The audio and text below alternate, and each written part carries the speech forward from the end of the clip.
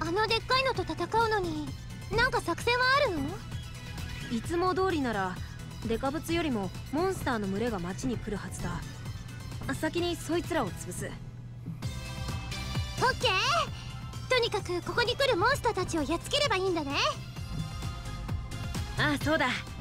頼んだぜ、ネプッチ。ネプッチ？Neptunia! Oh, that's cute! ネプなんとかだと言いづらいだろ。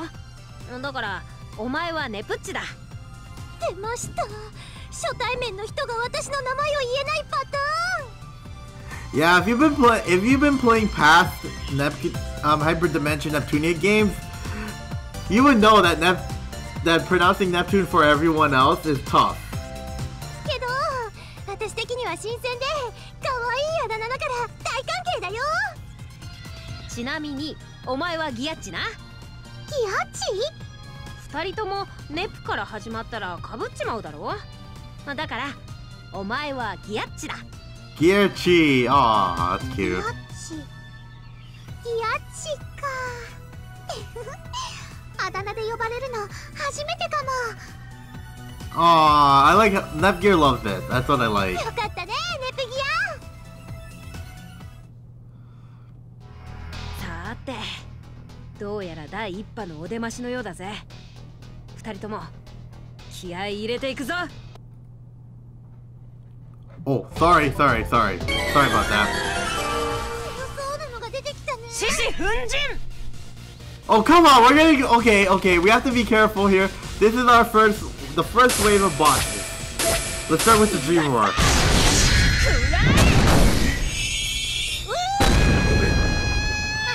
I feel that the idea here is to do as much as special skills attacks as possible. Oh crap, sorry about that. The screen just turned off on me all of a sudden. I don't know how that happened.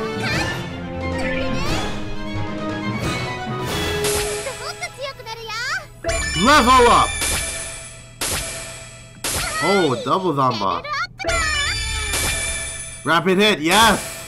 That would be important once we have the EXE drive option. これでこの辺りのモンスターは片付いたかな？いや、第一波をしのいだだけだ。第二波来るぞ。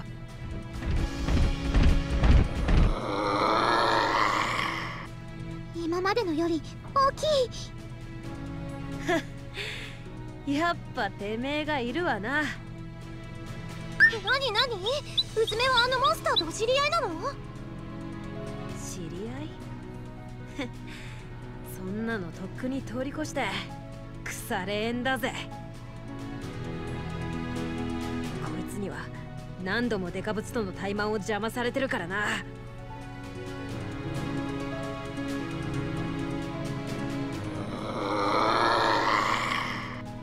おい犬こら、てめえとの因縁も今日限りで終わりにしてやる。 Is she gonna transform? Is she gonna transform? それはシェアクリスタル？ Is she gonna transform? Please 今日は transform. 今までと違って仲間がいるんだ。デカブツともどもてめえもぶっ倒してやる。シェアクリスタル変身。 Yay! Come on!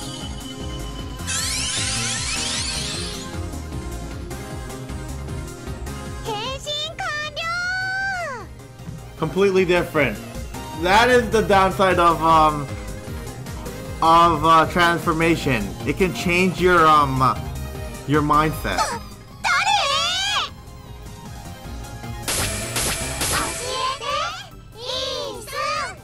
Okay, formation skills. Formation skills are special skills that are activated with multiple characters cooperating. You can use them with 2 to 4 people, and the EXE drive gauge is used when activated. In order to use a formation skill, you will have to arrange participating characters in a way that pinches the enemy or surrounds them. By pinching or surrounding the enemy, you can create a line between characters. Various conditions need to be met in order to use formation skills. When these conditions are met, you can select formation skills from within the skill command. So, in a position that's surrounds or sandwiches the enemy. All the participating characters must be transformed or not transformed. The EXE drives must be filled, keep that in mind, and does not have the status effect apathy. That's an effect, so keep that in mind. It's like status ailment. Alright, so with Uzume transformed, this will help us.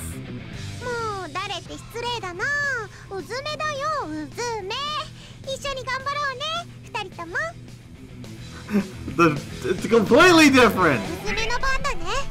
Alright, so let's do Dream Roar.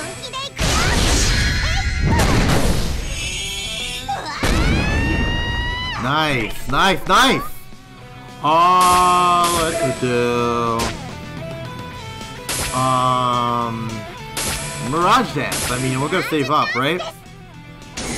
This one has 2 bars, so we have to be... No. Yeah, 3 bars, so we have to be quick here. We have to be careful, because if we die, if we die, it's over.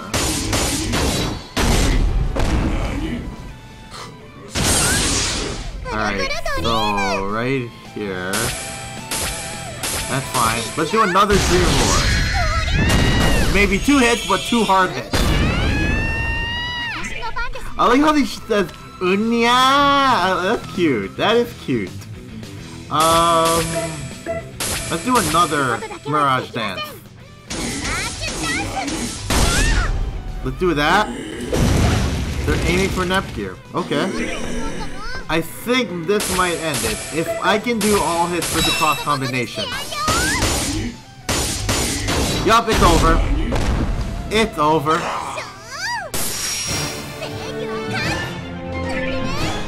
Woo! Yep, level up. Mega D drive. Okay. I'm gonna have to do that at some point. Add the new move.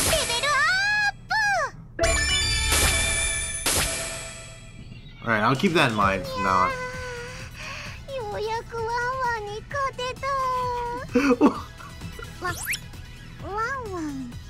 What?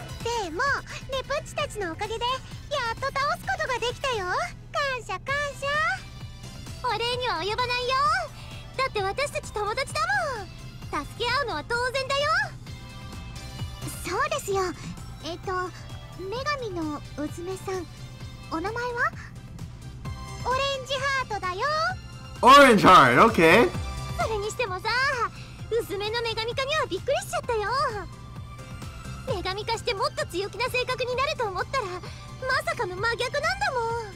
She's more cheery and more adorable, like.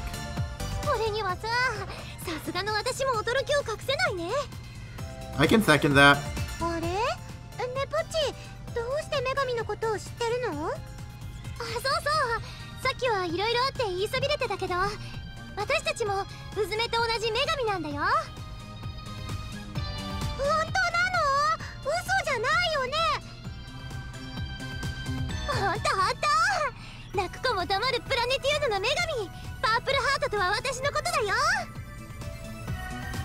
Oh god, if anybody know who Purple Heart is, she is Neptunia's Purple Heart, which is already stated in the beginning. But the thing that Neptune's Purple Heart is like mind-blowing. You'll understand why when she transforms.